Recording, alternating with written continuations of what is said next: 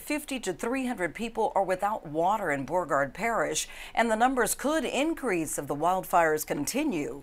In addition to Maryville, a mandatory evacuation is still in place in Singer due to what's being called the Tiger Island fire. KVLC's Amicerbo has our story. Helicopters airlifting over 600 gallons of water to help contain the fires in Beauregard Parish that swept east of Singer overnight.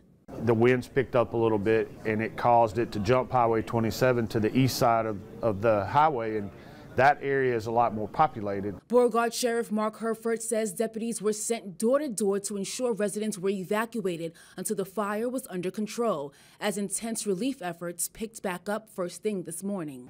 We're expecting the Black Hawk helicopters doing water drops to continue, as well as the super tankers coming out of Texas with the fire retardant material to come in and make some drops. Along with assistance from the evacuation teams across state lines, officials were also battling other factors such as water outage. There are water lines that's busted due to the fire broken.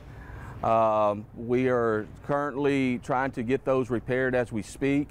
We are holding our own right now, but just to clarify on something here on the water line being busted, Water District 2 is actually losing 700 gallons a minute due to the water lines being broken. Now officials are putting the pieces together the best way they can with various relief efforts, advising residents to help by simply being mindful of water usage. For the water usage, I understand people are having the sprinkler system going on.